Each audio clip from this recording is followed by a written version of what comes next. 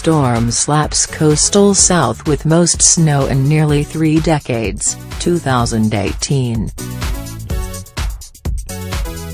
A brutal winter storm smacked the coastal southeast with a rare blast of snow and ice Wednesday, hitting parts of Florida, Georgia and South Carolina with their heaviest snowfall in nearly 3 decades. Forecasters warned that the same system could soon strengthen into a bomb cyclone as it rolls up the east coast, bringing hurricane-force winds, coastal flooding and up to a foot of snow.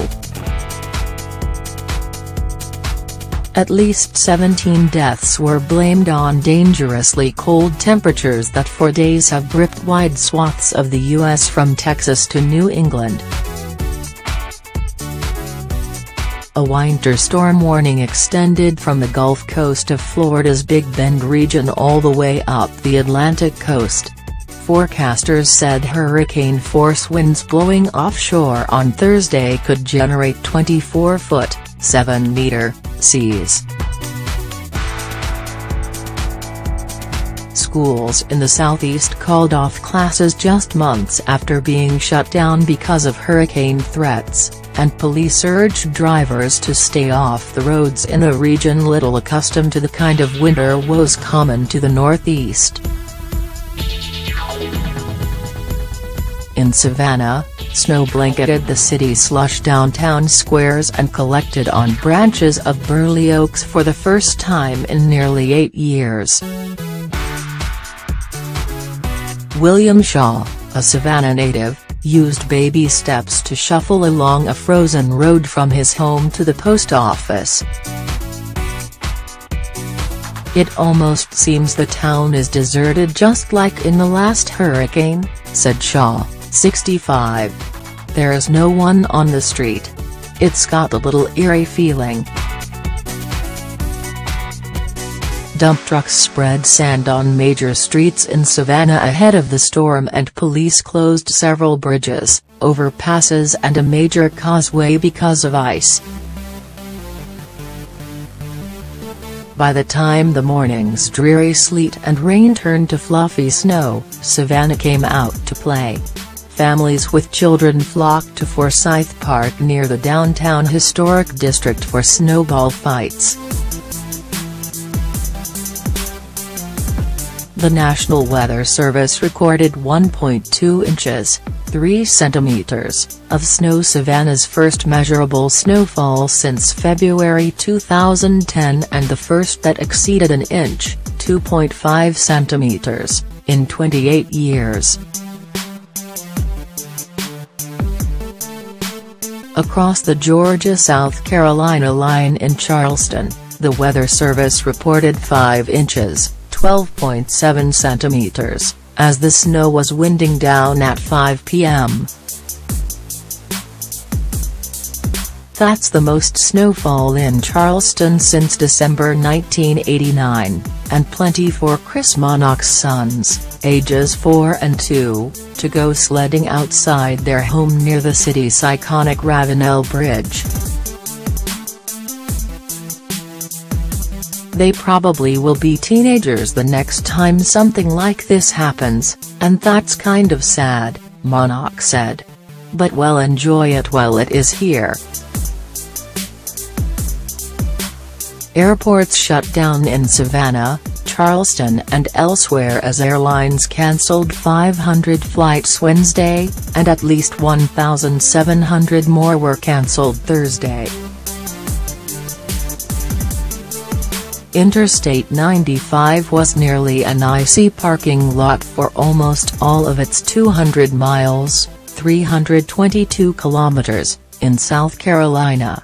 Troopers couldn't keep up with the number of reported wrecks, which numbered in the hundreds. In Tallahassee, Florida, Michigan transplant Laura Donovan built a snowman 6 inches, 15 centimeters, tall. The city tweeted that snow fell there for the first time in 28 years. "I made a snowball and threw it at my dad," said Donovan, a 41-year-old hair salon owner.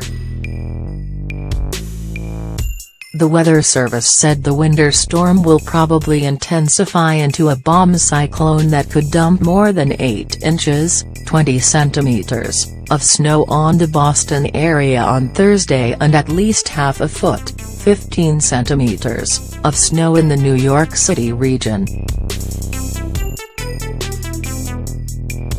Meteorologists have been using the term bomb for storms for decades, but the phrase went viral on social media on Wednesday. A storm is a bomb or bombagensis happens when it drops 24 millibars of pressure in 24 hours.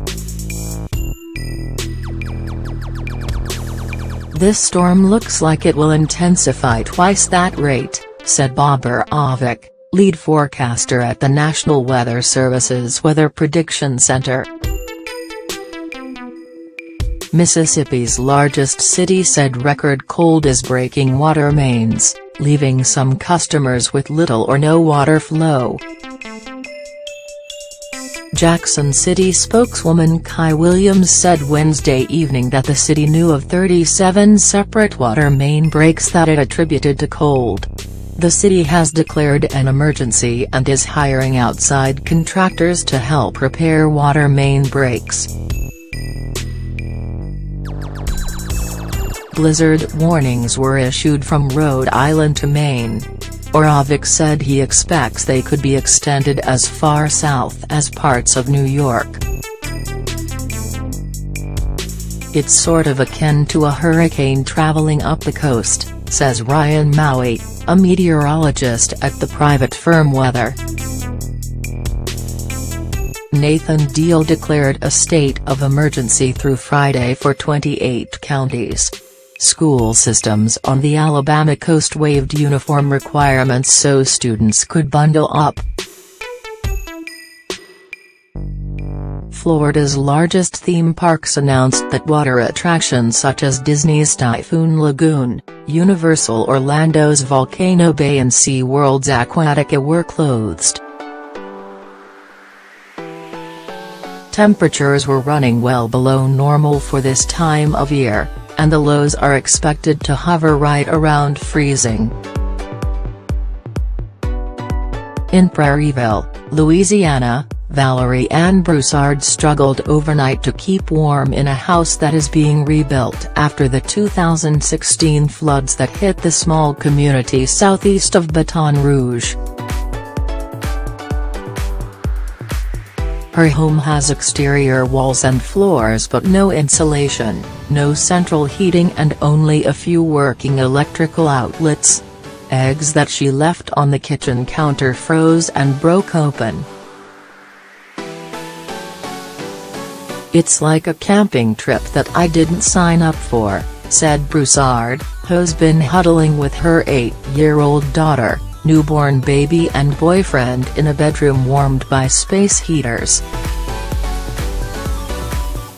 Making the most of the South's bitter cold snap, the North Carolina Zoo in Asheboro offered discounted tickets for those willing to brave the cold to see polar bears frolic in their kind of weather, along with Arctic foxes and elk. African elephants, lions and gorillas were sheltered out of public view. As the cold pushed farther northward, Jerry Gurens found himself stunned by the frigid temperatures as he walked along the waterfront city dock of Annapolis, Maryland, where birds stood still on icy water. "This is the coldest I've been in probably 50 years, said Gurens, who lives in Fresno, California, and was visiting his wife's family in Maryland.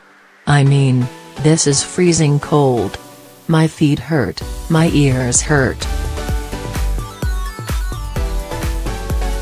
Associated Press reporters Seth Borenstein in Washington, Jay Reeves in Birmingham, Alabama, Tammy Weber in Indianapolis, Jeff Martin in Atlanta, Frida Frisauro in Miami, Brendan Farrington and Gary Fine out in Tallahassee, Florida, Jonathan Drew in Raleigh, North Carolina, Jeffrey Collins in Columbia, South Carolina, Rebecca Santana in New Orleans, Brian Witt in Annapolis, Maryland, Jeff Amy in Jackson, Mississippi and Stephen Morton in Savannah contributed to this story.